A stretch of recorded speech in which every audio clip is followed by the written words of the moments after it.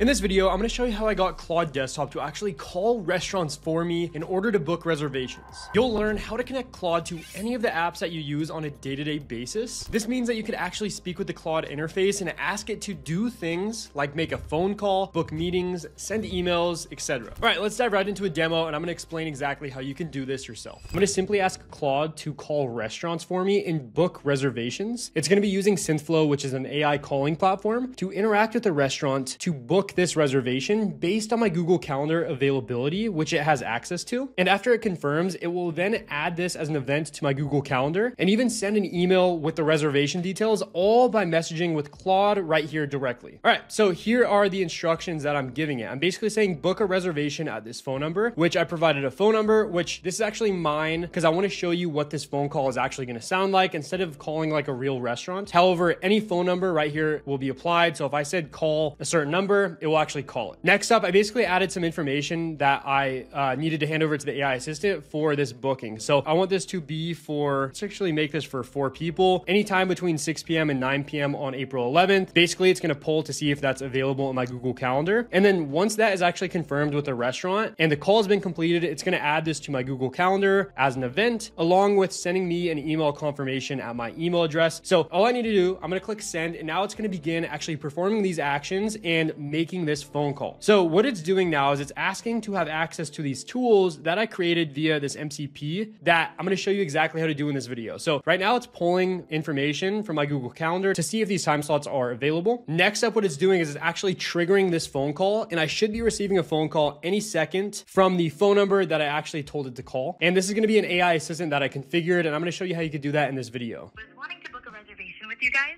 Is that possible? Yeah, sure. When would you like to book this reservation and at what time so I could confirm? Great. I'm looking to book a reservation for Friday, April 11th at 7 p.m. It's for a party of 4. Can you check if that's available? Yeah, actually looks like we have that available. Would you like me to confirm that with you? Yes, please. That would be perfect. Can you confirm the reservation for 4 people on Friday, April 11th at 7 p.m.? Thank you. Yep, you're all set. We'll see you then. Awesome. Thank you so much. Looking forward to it. Have a great day and goodbye. Yeah, have a good day. See ya. All right, there we go. So it actually triggered that phone call. That was an AI phone call. And what it's going to do now is it's going to basically add this as an event to my Google Calendar. And now it's actually going to send me an email with this information. And here we go. You could see I'm writing to confirm you about your dinner reservation. Here are the details. It shows the restaurant, it shows the time, the amount of people, and it shows that this has actually been added in my calendar. Let me check my Google Calendar now. And here we go. You could see right here, dinner reservation at Ariana, 4 people, 7 to 9 p.m. So there we have it. Claude actually triggered all of this for me on my behalf, and I'm going to show you how to do that in this video. All right, so first things first, I'm going to be using Synthflow in order to initiate our AI phone call. So what you just saw in the previous clip of me actually using this is an AI phone caller that I actually created using Synthflow. So if you want to use Synthflow, there's a link to sign up in the description. However, I'm just going to log into my account, and when I log in here, you're going to see this user interface where we could actually configure and create our own AI assistant that can make phone calls for us. So what I'm going to do is I'm actually going to go ahead and build this from scratch. We could choose whether we want this to be an inbound caller, an outbound caller, or a widget. However, for the sake of this, since I'm going to be using this to actually make calls for me and make reservations on my behalf, that obviously needs to be an outbound phone caller. So let's just click on the outbound. And obviously the first thing we need to do is configure this. We're going to give our assistant a name. So I'm just going to call this Brock's Calling Assistant. I'm just going to basically configure this, use the recommended model, which is a GPT-4o model. We could actually add a knowledge base to this. So if you've seen my previous videos on Synthflow, we could give as much information about our business or a background on ourselves or whatever use case we're going to be using. For now, we're going to skip this part. We don't need to configure this knowledge base. Next up, big part here, we want to configure the voice. So we can choose what voice we would like to use. For example, let me just listen to a couple of these. Hey there. Let's go ahead and edit this. I actually created a couple clones of myself, which we could use if we wanted to. Let's take a listen. Hey there. For the sake of this, I'm not going to use that. I'm going to use one of the ones that are inside of here. So what I'm going to do, I'm going to come over to prompt, and I need to change the greeting message here. Otherwise, we're not going to be able to hear hear, like, I want to be able to hear an actual full sentence before choosing which voice I want to use. So let's just say, so basically our AI caller is going to greet the person by saying, hi, I'm calling to see if there are any reservations available. Are you the right person to speak with? So what I'm going to do, I need to make sure to save our prompt, and then I'm going to come back to our configure here and just go to the voices. Let's take a listen to these. Hi, I'm calling to see if there are any reservations available. Are you the right person to speak with? So first of all, that's actually a great voice, except I could actually go through and listen to a couple more. Let's listen to the cloned voice again. So this is me. I am calling to see if there are any reservations available. Are you the right person to speak with? That just sounds so weird to me, the fact that it's my voice clone. So I'm going to go ahead and move forward with Jessica. This is great. We could configure this however we want. Patience level, we could make it low, medium, or high. That's basically how long it takes for the AI caller to actually respond. We're going to make that low so it sounds as human as possible. I'm not going to touch any of this. We're next going to move down to the prompt. So we already configured our greeting message. We can make this whatever we want for whatever use case we are going to be using. However, we need to come to the prompt and edit this. So I need to change all of this because this is a predetermined prompt from a templated AI calling assistant that has no context of what we're going to be doing. So for what I'm going to be building, we could use a pretty simple prompt. So right here, it basically says you are an AI assistant calling restaurants on behalf of Brock to book reservations. Your task is to request a reservation for the party size, date, and time specified by Brock. Confirm the reservation is successfully booked before ending the call. And then if the requested time is unavailable, please or politely ask the closest available time and confirm with Brock if needed. Be polite, clear, and efficient. Your goal is to ensure the restaurant reservation is confirmed. We need to add this last sentence here. So this should be good to go. Again, you can get as specific with this as you want. I'm going to click on save prompt. Next up, we need to actually go ahead and give our assistant a phone number. So I'm going to come to deployment. I'm going to click on change here to add a phone number. And I'm basically going to select a phone number here. If you don't have one, you could actually go ahead and come over here and buy a phone number. It's super cheap, like maybe $1 a month or something. So now that that's configured, I can now go ahead and test this out. I should be able to receive a phone call on my phone via this AI caller. So I'm going to click on test assistant. I'm going to input a phone number and then let's click on call and I should be receiving something shortly. I'm calling to see if there are any reservations available. Are you the right person to speak with? Yeah. When are you looking to make a reservation? Great. I'm looking to book a reservation for Brock on Friday, April 11th at 7 p.m. It's for a party of 4. Is that time available? Yeah, that sounds great. I'll make sure to book you in. You are confirmed and we will see you then. Awesome. Thank you so much. Looking forward to it. Have a great day.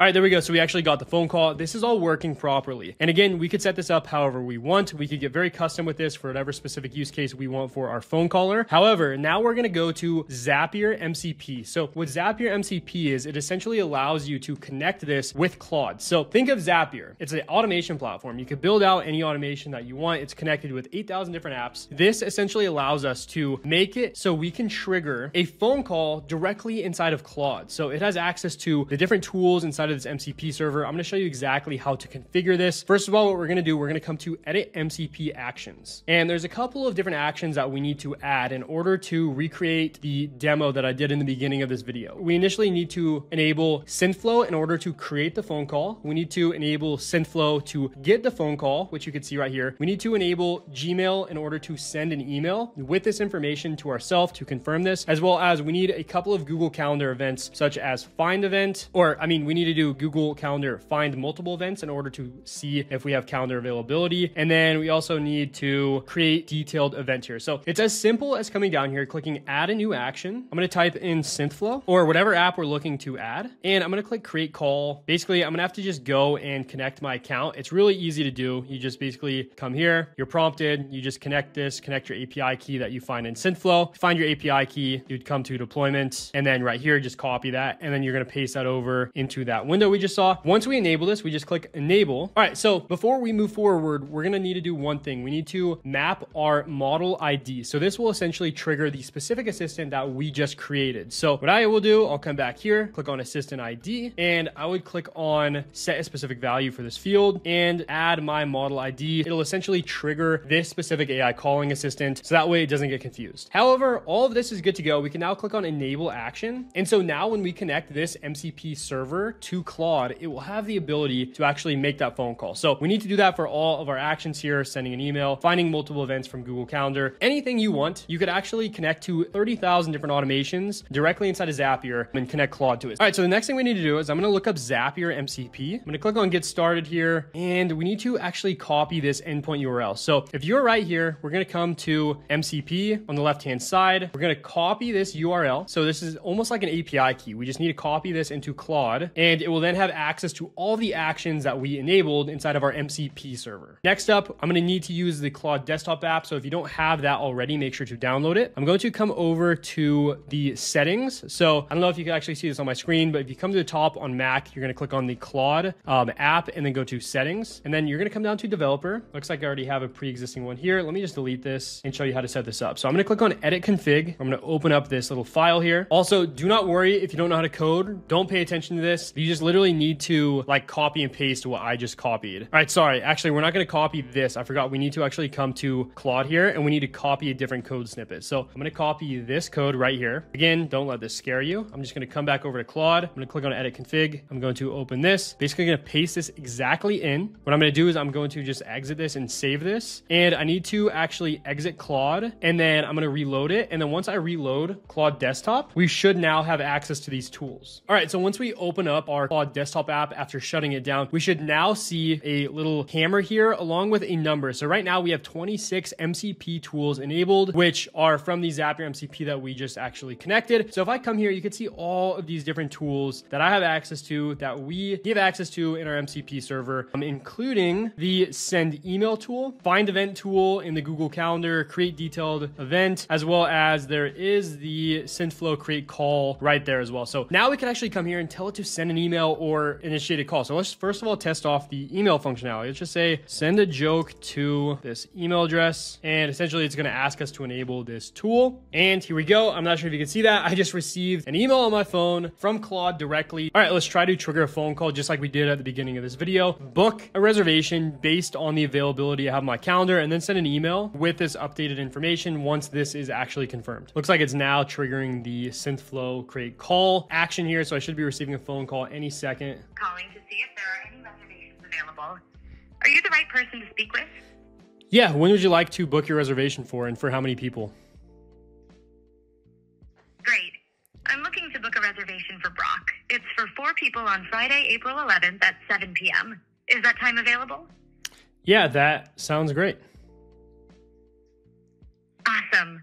So just to confirm, I've got a reservation for 4 people on Friday, April 11th at 7 p.m. Is there anything else you need from me? Nope, that's everything. We will see you then. Perfect. Thanks for your help. Have a great day and goodbye. See ya. Okay, there we go. So now what this is going to do is going to create this it's going to create this event in my Google Calendar, and it's going to send an email with all this information to my email. So we created an entire AI assistant inside of Claude that can actually perform actions for us, like even sending phone calls and making phone calls for us. That's absolutely insane. The fact that we're able to do this. This is a power of the Zapier MCP in action. So it makes it easy for anybody, even if you don't know how to code, how to build these MCP servers with literally thousands of actions across all your different apps for your agents to perform, just like Claude. All right, guys, there you have it. If you enjoyed this video, make sure to leave a like and subscribe to the channel. I cover all things AI for non-techies. Hope you guys enjoyed this one. I'll see you guys in the next video.